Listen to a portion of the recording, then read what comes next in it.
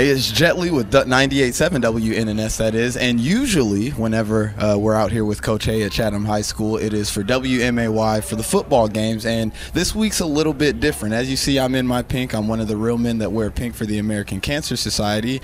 And it's a special treat every year because I always go out into the community and I look for people that have either had to battle it or know people that have had to battle it. And whenever I heard that Coach Hay's wife had a fight, or fights, if I understand correctly, then I just had to reach out, and I just thank you, Coach Hay, and your wife, Jane, for taking the time to speak with us about this. We really appreciate it. And so I guess what I want to start with is in the beginning for you, Coach, as a support system, right? Because I'm going to get to Jane and ask her this question, but as a support system, when you hear that your wife has cancer, what's the first thing that kind of goes through your mind? I was sitting in the athletic director's office, and we were talking about something, and it seemed kind of important at the time. Yeah. It didn't right after that, so I don't even know what it was now. Yeah. So you just go to work and start working on the problem. It's how I felt about it. Just go ahead and doing everything I had to do to get her back. She had the tougher fight than I did. Absolutely. I had to just go get her back and be her assistant coach, and go do whatever I needed to do to make the right things happen. Now, if we could, pass the mic over to Miss Jane Hay, in which real quick I'd like to.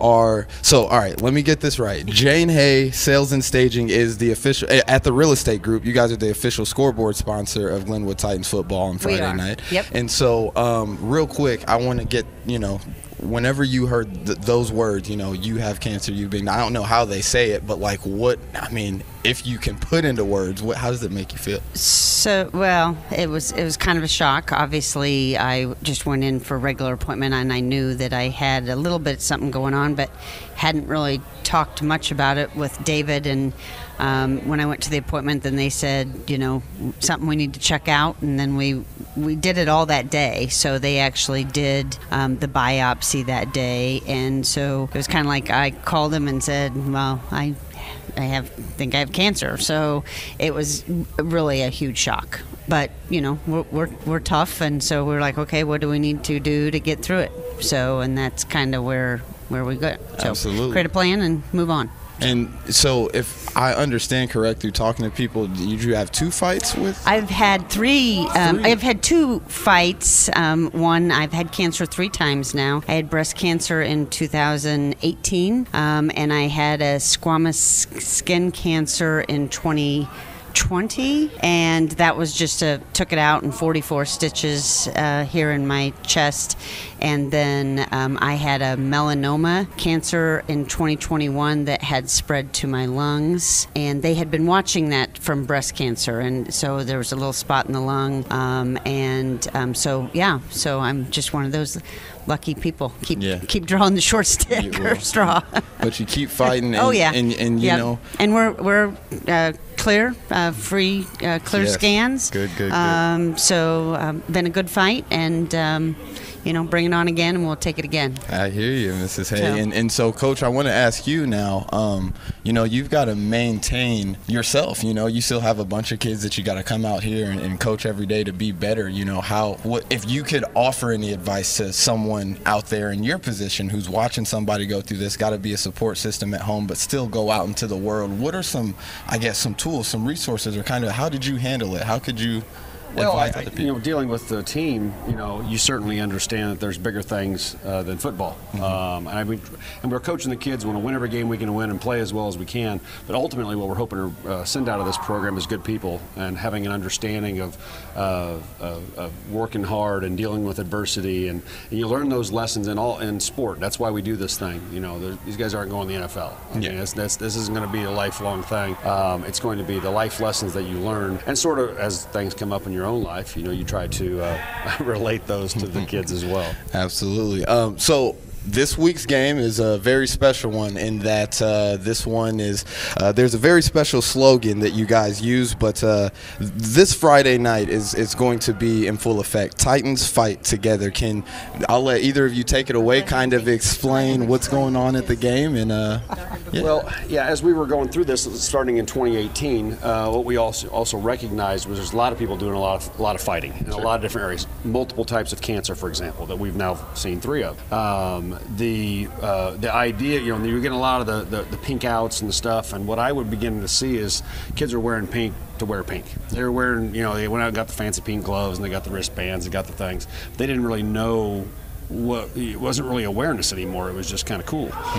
So what we try to do is expand that focus to all kinds of fights and get them to and really be a teaching thing. We're an educational institution and really making it a teaching point that there's a lot of people battling things out there, and we need to respect that. And so we tried to widen that scope and look at all those things was the idea behind Titans Fight Together. Right on, right on. The NFL's doing it.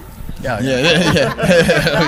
Let's get Coach Hay's cut, all right? Mrs. Hay, if I could ask you, you know, this is kind of the same question for him as somebody directly going through this. What is a piece of advice? Are there any resources that you can offer people that can just kind of help them out going through this? Sure. I mean, everyone obviously deals with you know, this type of situation differently. Some kind of hide in a corner and some are more vocal. You know, unfortunately, with me being a business owner out there and my, you know, payroll depends on people knowing that I can help them and not, you know, worrying about me being sick, I had to be very vocal. So, I mean, my first... we were in my office that afternoon after I found out, and we were like, okay, what do we put, you know, what do we put out on Facebook, you know, because the rumors were already starting. Actually, I think it was a couple of days after, but the rumors were already starting, you know, that I had stage 4 breast cancer and I didn't. And so we were already hearing that. So it was kind of like, you know, we've got to be out there. We've got to be vocal. And my work family has been unbelievable. My family has been unbelievable. I've had great support. You know, we just don't look back. Yeah. So always look forward.